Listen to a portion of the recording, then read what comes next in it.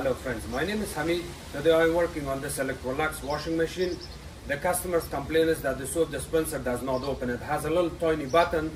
When you press the small button at the center of the soap dispenser, it's supposed to pop out, but it's not working. So I'm going to teach you how to fix this. Here's the washing machine, as you can see. First of all, I'm going to show you where the model and serial number is. Your model and serial number is right here. In order to order any part for this, you need that. See, when you press on this button, it's supposed to open. It opens sometime, but it doesn't open. See? So if it's not opening, what you can do is you pull it out.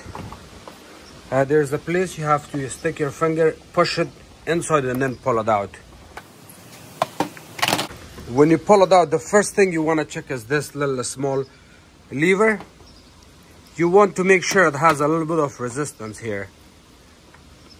See, when you push it this way, it's supposed to go a little bit back and forth. So you push it, it should come out by itself. See, which is working. And the same thing, you're gonna make sure that this switch is not getting stuck like that, because sometimes it will stay stuck even if this lever is okay. See, it's working perfectly fine. Even if it's working perfectly fine, it does not mean that it's not broken. This button, when you press it, it should pop out again the way it's popping out. So first of all, you want to confirm that this soap dispenser assembly is working, the button is working, the lever is working. Now let's jump into the main dispenser here. I'm going to use a flashlight to show you the inside here. See where my flashlight is pointing? Right there. There's a little small nipple there. Let me see if I can stick my hand there, or I can use a screwdriver. I got this long screwdriver, and now I'm gonna stick it right here to show you how it looks. You see this lever?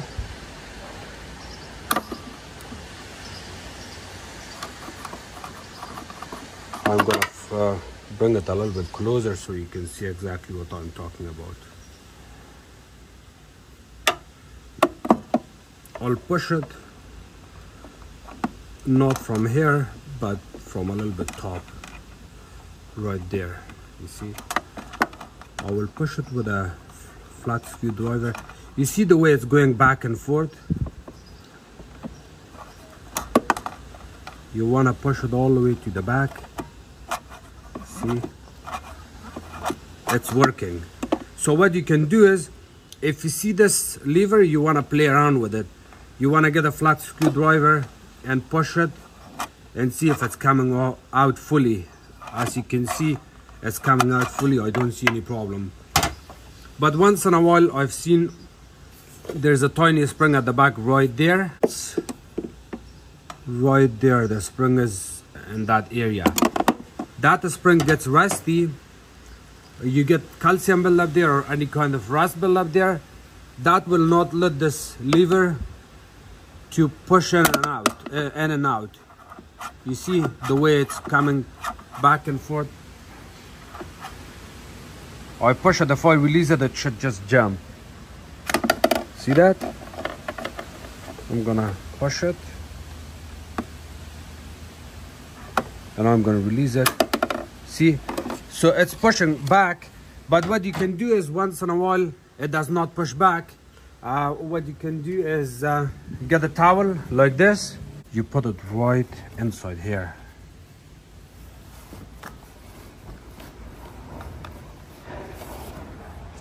You stick that whole towel right there. You need WD-40.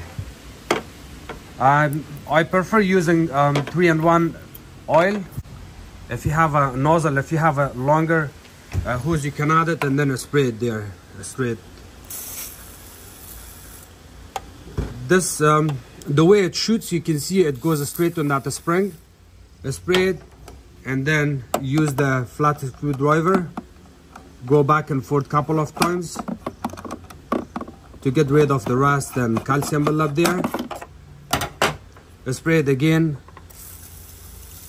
in that spot. Keep doing this until you see that it smoothly goes out and in and out. You see now it's smooth. And you can pull out your towel. If you have to do some cleanup, you can also do a really good cleanup. And then after that, pull it out completely. Put your soap dispenser back in. And the way you're gonna add your soap dispenser is there's 2 spots here. Right here and on this side right here. You do not want to make a mistake, because if you make a mistake, it's going to cause issues. You see this opening right here on the dispenser. You align it there straight on both sides, left and right, and then push it back in. So once it's pushed back in, now look at the difference. See, it's fixed. The more you're using it after the lubrication, the more smoother it's gonna get, and that will take care of the problem. If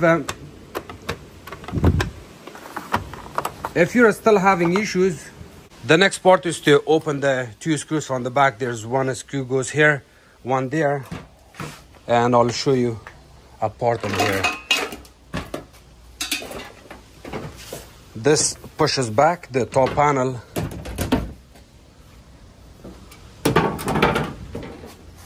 This is your dispenser assembly where the water valves are going here. You do not need this part. You only need this part. And in order to replace this part, you have to open these 2 screws. This is screw from the plastic. This is screw.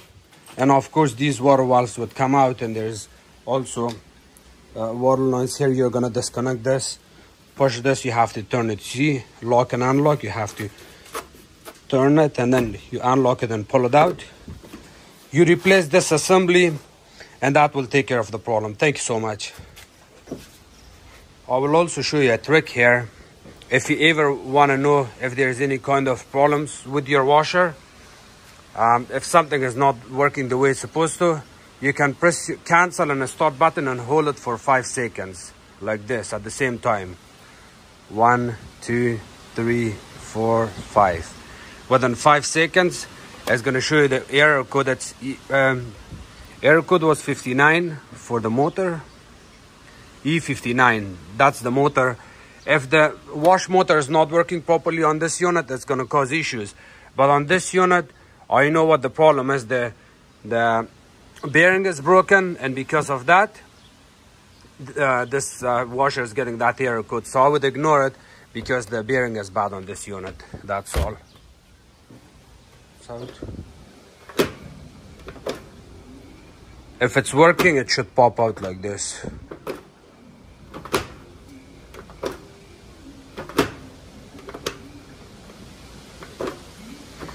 And the proper way to open this is to not press it at the center like this. You have to kind of press it from the top. I found in the past that if I'm always pressing this top corner, it really opens good compared to this side or the center. It still opens, but in my opinion, I think you want to press it right here on the top left corner. Thank you.